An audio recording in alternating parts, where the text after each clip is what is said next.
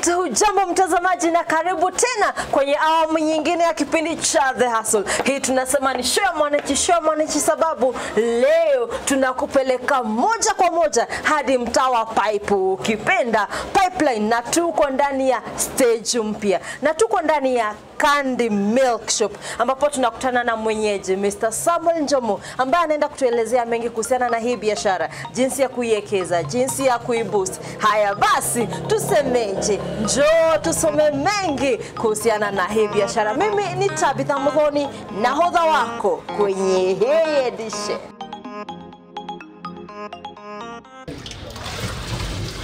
Milk is a compulsory accompaniment in tea for most people.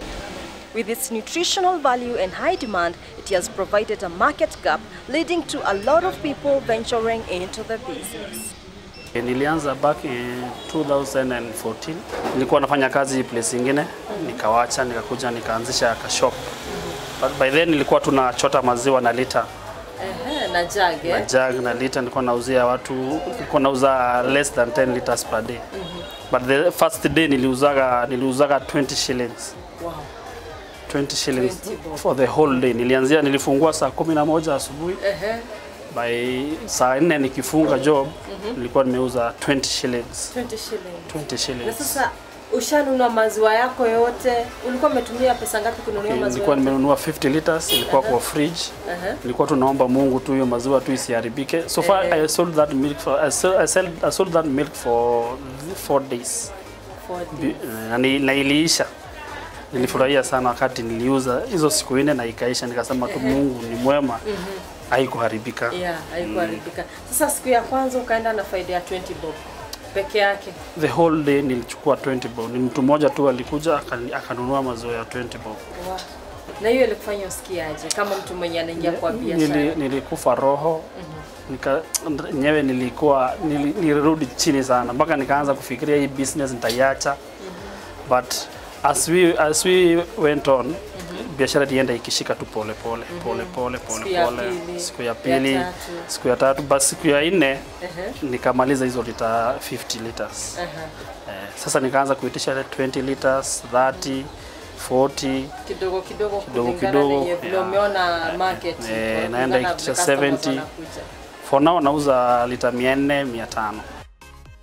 According to the Kenya Dairy Board, milk intake in the country for the year 2019 rose from 56 million, a drop in April and May, at 41 and 48 million respectively, but saw a surge up 60 million in August. Looking at the production numbers, 2017 data from the Kenya Livestock Research for Rural Development, Kenya's dairy subsector contributes about 8% of gross domestic product, with an annual milk production of 3.43 billion liters. These could be milk from cow, goat, camel, or sheep. Globally ranking, Kenyan milk production is only 3% of the 18% global production by sub-Saharan Africa. What pushed you useme ati hii kazi naona si mbaya, nitaendelea kuifanya? Labda kuna kazi zingine ulikuwa umeangalia ukasema naweza pata kazi ya mjengo, naweza fungua hoteli mahali nifanye, but what pushed you ikafanya useme nitastiki kwa hii business yangu ya maziwa? Mimi nilisema tu acha nimalize hii maziwa kwa sababu nishaitisha, sitaimwaga.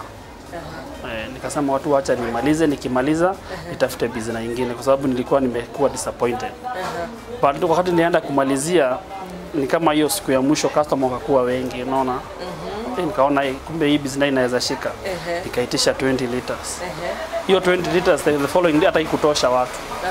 Nikaenda nikiongeza. Na sasa maziwa yako huo wakati ulikuwa unatoa wapi? Tunatoa Murang'a. Kuna mtu alikuwa anakuletea ama mwenyewe? Kuna mtu alikuwa ananiletea kutoka Murang'a. Na ulikuwa na store mahali unauzia? Hapana. Ulikuwa unauzia wapi? Nilikuwa na shop. This is the same shop. Hapa tu. Hapa tu. Nilianzishia tu hapa. Hapa ndio nilikuwa nachotea watu na kalita. Kama ningetaka kuianzisha hii biashara, sema naweza anzisha na pesa ngapi? Na besides hela, nini nyingine nahitaji kuwekeza hii biashara? Lazima uwe na pesa. Lakini si pesa mingi sana. Lazima uwe na kitu kama freezer. deep freezer. Ndio ya kustore maziwa. Maziwa lazima ikae kwa fridge. Deep freezer naweza ipatana kama how much? Okay, kunazo za second hand, unaweza pata like 30k and below. Wow. Na kuna zingine za mpya unaweza pata na 70k. Kutegemea na size yenye unataka. Sasa hata before tuendelee kwa hizi vitu zingine. Unajua Samuel, mimi ni msee kwa siku labda tunaweza afford kama 100 ni save, 200 ni save. At the end of the month niko na 200 nimesave. Asa nataja story ya 30k. Hebu nisaidie plan yako, ulikuwa umesaveaje savings zako mpaka zikafika 30,000? Okay, sikuwa na 30k at once. Okay, kuna msee alinikopeshea. Nikaanzisha business, nikachukua hiyo freezer. Okay. Wakati nilianzisha hata hiyo ya kuanzisha kununua maziwa yenyewe hata niyo msetu aliniwekea. Alinipatia nikachukua stock ya kwanza. Ni sababu ndivyo niliamka kibiashara. Mkopo ni njia nzuri ya kuwekeza biashara ya kustart business na uwe tu na hiyo moyo ya kunini pressure tu ukiwa na hiyo passion kazi utafanya. Sasa sofa mpaka mali umefika Sam, najua umekumbana na mambo kadha wa kadha. Na nimeona pia umejua kufanya value addition, uko na maziwa ya kupika chai na pia nimeona uko na yogurt. Umeongezea keki hapa na pale. Nini kingine uko nacho? Tunatengeneza ni yogurt, tuko na product ya yogurt. Like kama hii ni strawberry. Nyinyi ndio mnatengeneza? Tunatengeneza na hii ni vanilla. Very sweet. Very sweet. Sasa hiyo ndio value addition yako. Yeah, na kuna mala. Yogurt per liter, yogurt yetu ya kujitengenezea it's very cheap. Ni kama 150 shillings per liter. Na mala ni 100 per liter. Tunauza half price ya venye zinauzwa kwa hizi packed. Uko kwa supermarket. Sasa back then ulikuwa unaendea maziwa yako huko Murang'a na sasa vile umejua hii value addition bado uko na hiyo time ya kutoka nje kuendea. Okay, sasa hizi nachukua kwa kampuni hizi kubwa. Kuna kampuni kama Demka, hiyo ni ya kutoka Nyeri. Kuna Slopes, kuna kampuni nyingine inaitwa Kinango. Hao ndio wanataka maziwa yenye quality nzuri. Yeah. So for now anakuletea hauendei. Wanaletaka mpaka hapa. Na kuna wale watu ambao unafanya nao kazi ama kazi yako imegawanyisha kivipi? Sasa hizi niko na watu wanafanya kazi. Niko na vijana 3. Niko na outlets zingine 2 nje. This is the third one. Na yote iko na vijana wa kazi. Lakini hii ndio mama yao. Hii ndio base, hii ndio mama yao. Sasa ukiwa na those 2 other branches zenye umefungua, ziko wapi by the way? Okay, ziko within the pipeline. Hapa stage mpya. Yeah. Oh, okay. Sasa kuna wafanyikazi ambao umeweka. Ana sasa vile umenoga, biashara imenoga, sasa tuseme tu wewe ni boss, wewe ni sauce man. Sasa wafanyikazi wako ni watu wenye unawaleta unawatrain ama ni watu wanakuja tu na training ni lazima. Lazima mtu awe atrainiwe na afanywe interview, lazima awe msafi. Unajua kazi ya maziwa lazima awe msafi. Ya kitu kama hiyo. Tena si mtu mlezi. Kama ni kuamka ni mapema, kufunga ni late. Unaona? Lazima anakuwa awe mtu active. Sasa hiyo mapema ni saa ngapi yenye wanafaa waamke? Okay, kufungua tunafungua 5:30 in the morning, na kufunga ni saa 4. Na sasa huwa some of your frequent customers? Wako, kuna frequent customer, kuna customer tulianzisha nao still wako. Mpaka sasa hizi kuna customer wengine wapya wengi. Na sasa umeweza je kusustain hii biashara yako such that watu wanakujua kama Samuel Wakandi? How have you been able to keep the market going? Kwa maziwa ukitaka kujulikana na ukitaka kuuza maziwa, you must sell quality. Kama utauza quality, customer watakuhepa tu. Automatically watakuhepa. Ukisikia maziwa ni mbaya, weka kando, enda hasara ya hiyo siku. Maziwa mzuri, kama ni mzuri uza hiyo mzuri, kama ni mbaya achana nayo. What are some of those conditions zenye maziwa yako unafaa uiweke ama uitunze? Sababu najua yenyewe ikiharibika imeharibika, hiyo ni hasara. Sasa conditions gani mtu anafaa zingatie? Condition la kuzingatia, lazima usafi, hiyo maziwa isiwe contaminated ndio isiharibike. Kitu kingine mwenye anafanya kazi asiwe na ujanja, aweke maji. sababu hiyo ndio reason inafanya watu wangu kwa biashara ya maziwa. Kuna maziwa wakiwa na watu wajanja na kuwekea maji, customer will disappear automatically. Kuna mtu anataka kununua maziwa maji. So we as Candy we sell quality. Na sasa kuna wale watu wenye nimesikia wanaweka dawa ya mochari kwa maziwa ati ndio aongeze maji lakini akiuzia customer bado iko mzito kabisa. Customer akienda kupika chai iko sawa, ni tamu kabisa. Sasa hao watu wenye wanaongeza vitu zingine kama hizo kochokocho mingi, yani zinachafua tu hata maziwa tu yenyewe. Unaweza sema ati kuhusiana na hiyo? Hizo ni porojo. Dawa ya mochari ukiweka kwa maziwa itakanda instant. Hizo vitu ukiweka, hizo takataka zinawekwa kwa maziwa, ukiweka kwa maziwa instant inaharibika. Maziwa inakuwa sensitive sana. Na ukiweka hizo vitu inaganda. So maziwa yenye kuna dawa zinawekwa kwa kampuni. Kuna zile kampuni zinaweka dawa, kampuni kubwa kama Brookside. Lakini sikuwagi dawa harmful, sikuwagi za mochari, zinakuwa preservative. Haziwezi kukudhuru. But hii yetu inakuwa from the farm direct. And on that note, tunachukua a very short break, tunarejea na mengi zaidi kuhusiana na hii biashara ya maziwa.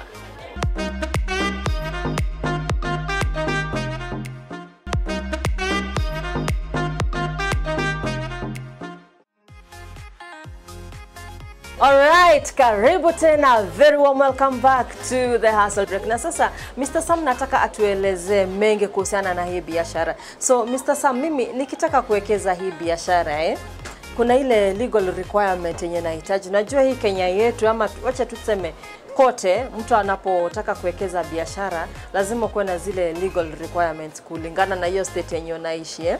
Sasa kuweka hii biashara ya maziwa mahali kama hapa, nini mtu anahitaji kama legal requirements?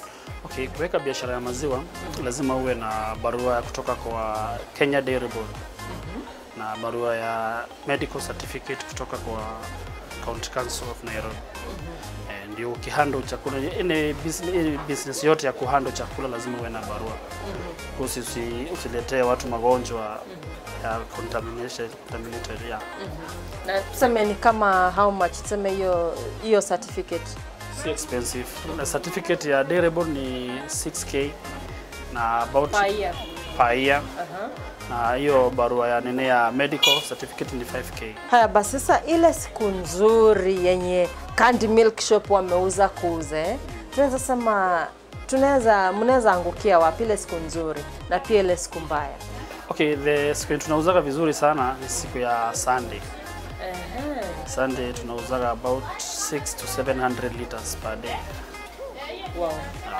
Na sasa tuseme money wise nategemea sasa na ile rate tunauza nayo hiyo kwa wakati. Kwa hivyo inabadilika. Maziwa huwa inapanda bei na shuka bei. So ikipanda bei sasa sisi tunapandisha. Sasa tuseme tu ile tu siku nzuri, acha tuingize pesa hapa. Tunaweza ingiza kama 10,000 hivi. Tuseme kwa ule mtu mwenye anasema yenyewe hata mimi naenda kwa bank fulani wanisaidie mkopo niweke business ya maziwa kama ya ule mjamaa. Inaweza fikisha mpaka kuna siku tulikuwa tunapata wakati biashara ilikuwa imeshika vizuri. Unajua surprise inaendaga juu inaenda chini.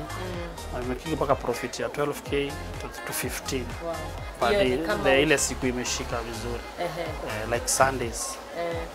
Na hiyo ni holidays for watu wako kwa estate. Wako wengi kwa estate hawajaenda kazi. Na hiyo ni kama ushatoa rent expenses per day, umelipa wafanyikazi. Kwa hivyo it's not a bad idea if you want to invest in this milk business.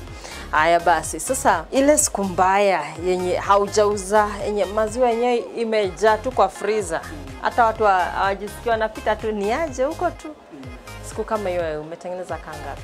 Okay, hiyo tunauza kama kitu kama 300 liters. 300 liters nakuwa tumeuza chini sana. Hizo siku nakuwa ni kitu kama siku kama Christmas, wakati watu wameenda ushago.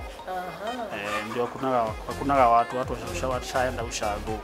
Sasa kwa hivyo una work from Sunday to Sunday? Work ni Sunday to Sunday. Daily Daily. Watu wanakunywa maziwa daily. Kila siku. Hakuna ile siku nasema leo acha niende mahali pumzike. tuko na shift. So mtu akitaka kupumzika tuko na off kwa vijana wangu wa kazi wanapataka siku ya off. Na tena kuna mashift. Mwenye ataamka leo kufungua job si atafungua kesho. Unaona kuna hizo shift. So hawachoki sana. Unawakaje nao suppliers ama pia unawapata aje? Okay, wanakuja kuomba order na sisi tunawapea. Tunaangalia quality yenye wanaleta. Kama wanaleta quality mzuri tunaendelea. Wakiharibu tunaweka kando. Because we sell quality. Na sasa quality yako nini na kusaidia kudetermine hii ni quality?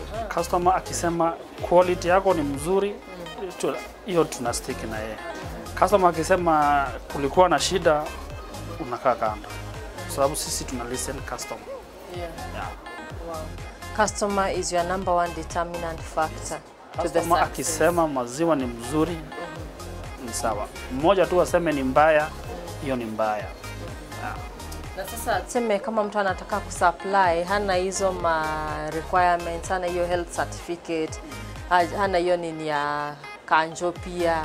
Mtu kama hiyo bado mnaweza fanya kazi naye? Hatuwezi fanya kazi naye. Kwa sababu sasa inaweza leta issue. Nikie sasa account council wakuje wapate kuna issue ya nini ya usafi ama maziwa iko contaminated. Mimi ndio nitashikwa kwa kuuza kitu mbaya. Unaona? Yeah. So lazima awe ni mtu akona certificate zote. Yeah. Challenges gani wewe umeweza kupitia? Challenges ni mingi. Kama sometimes customer kama holidays sana customer wanaendaga unasikia wameenda tu abrupt. Maziwa imebaki kwa fridge. Unashindwa na hii sasa nitauzia. Sasa inabidi siku nyingine unaitisha order kidogo. Unaona, hizo ndizo challenges tunakuwa nazo sana. Sometimes unajua tena biashara ya maziwa sometimes inaendaga maziwa ni ile tu. Pengine ilikuwa contaminated kwa farm na hukujua, hata wao wengine hawakujua. Kufika hapa shabit. Unaenda tu hasara. Ama kama sana tukiongea na supplier na kubali kubadilisha sawa. Kuna customer shainunua maziwa akakurudisha akakwambia maziwa imeharibika tumbadilishe. Biashara ya maziwa lazima iwe na hiyo.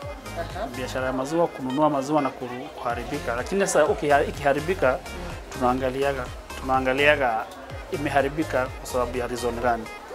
Naweza kuwa ni chupa yake ilikuwa na issue. Ama iwe maziwa yetu ndio iko na hii. So kitu ya kwanza tunachukua yetu tunaangalia kama iko sawa. We boil. Ikichemka tunajua tukiona iko sawa tunaangalia side yake. Pengine chupa yake ilikuwa na issue kitu kama hiyo. Pengine sufuria zake. Na sasa tuseme kama issue ni kwenu mnamrudishia pesa ama mnamtafutia maziwa kwingine? Tuko na outlet zingine tunamuendea kwa outlet nyingine. Tunampea maziwa. Aturudishi pesa. Pesa tumekuja kutafuta pesa but tunakutafutia quality yenye unataka. Na sasa kuna hii bookkeeping ya record keeping. Yako unaifanya kivipi? Kwa ule mtu mwenye anatazama anasema, paka hapo nimeshika, lakini record keeping inafanywa namna gani? Okay, si ngumu. Just unaandika maziwa yenye imefika. Kama mimi niko na 3 outlets. Kila outlet iko na book yake. Na still hapa kwa main niko na record ya zote. So lazima nijaze yenye ile record imekuja. Ile order imekuja na yenye ameuza na profit yake. Sasa lazima pia mtu atoe profits, losses. Lazima uweke profit kando, loss kando. Sana hakuna losses. Losses ni wakati maziwa imeharibika. Na supplier akikubali kubadilisha tunajua ni aje. Hatuwezi enda loss sana. Hakuna loss sana. Na sasa kwa ule mtu mwenye ameketi pale nje anasema Kenya kuna kazi ama nimeenda nimetafuta job mahali fulani sijaget, ama mtu tu amemaliza shule amekaa bado anangoja kuingia kole uni, unaweza advise aje mtu kama huyu mwenye anasema mwenye amevunjika moyo hana kazi na pia yule mwenye amekaa anangoja kazi ofisi impate, unaweza muadvise vipi? Advice yangu ni okay, kazi za ofisi saa hizi kupata ni ngori. Okay, kazi ya biashara ni venye tu utafikiria. Bora hiyo kitu uwe na passion. Utake kuifanya kwa roho yako. you can start anything na utafanya. Na sasa in the next 5 years, Kandi Milk Shop tunawaona wapi? Next 5 years tunataka kujiendea maziwa yetu from the farm, tunajiletea badala sasa tupee kampuni kama Kinango, akina Slopes, akina Demka. Tunataka tuendee maziwa yetu, tunaenda kwa farm sisi wenyewe, tunaenda tunachemsha kwa pasteurizer, tunauza maziwa ikiwa yetu. Na sasa unatumia which mode of marketing kujimarket wewe mwenyewe? Okay, marketing yetu tunafanya kwa pipeline. Unless udisplay duka yako vizuri. Okay. Ukidisplay duka yako vizuri ionekane, kila mtu akipita anajua pale ni kuna maziwa. Anataka kujua, ameona duka yako, ameona duka kama kwa maziwa inakaa aje. Akikuja anunue, ajue, asikie ni quality mzuri, automatically atakuwa customer wako. Sasa kwa nini umechanganya vitu zingine? Yes, uko na maziwa, uko na yogurt. Yogurt ni value addition Lakini vitu zingine kama makeki hivi, soda, mikate, mbona kaongezea hivi vitu? Okay, ilibidi tuchanganye kwa sababu ya customers. Customer anataka akikuja kama ni asubuhi sana. Maziwa huwa wanakunywa asubuhi. Yeah. Akikuja asubuhi anataka achukue mkate, achukue maziwa na achukue from the same point. Sasa hapo anataka anakuja anachukua vitu zote pamoja, anaenda kwa nyumba. Badala ashinde akichukua anachukua mkate hapa, aende maziwa huko, so inabidi akujie pahali pamoja na arudi kwa nyumba. Yeah. Kwa hivyo ni muhimu sana ukiweka biashara, weka ile kitu ambayo inaambatana nayo. Yeah. Asante sana Mr. Samuel, kazi nzuri ambayo wewe unaifanya na endelea kujenga uchumi. Asante. Asante. Karibu sana. On that note, let's look at a business one could start with as little as 5,000 Kenya shillings. Soup business. Soups are healthy. Besides being healthy, they are good business ventures. Goat and cow soups are very common. So how do you get rolling into this line of trade? The first thing is to identify a market you can easily access. Secondly, how much are the heads going for? Thirdly, how do you bring them to your area of work? Next is the how. Identify what you need prior, such as big sufurias, maybe firewood to cook and 3 stones, or whatever you prefer. Set up appropriate prices depending on where you're selling at, ensure cleanliness and maintain good customer service. Haya basi shakuwa kutoka kwangu Tabitha Moponi na mwenzangu hapa Mr. Samuel Njomo, Mr. Kandi mwenyewe. Tuonane tena next week kwenye hii show ya Mwananchi The Hustle. Tuendelee kuhustle. Yeah.